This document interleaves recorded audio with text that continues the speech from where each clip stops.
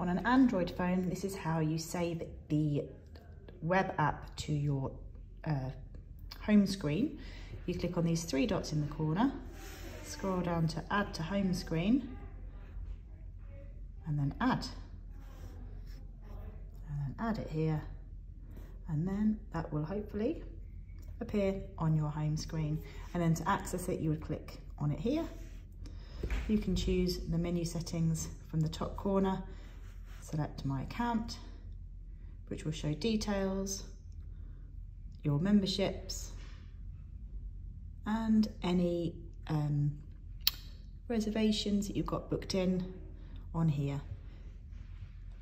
To book classes, you'd go to Schedule, and you can choose to filter the class here at the top.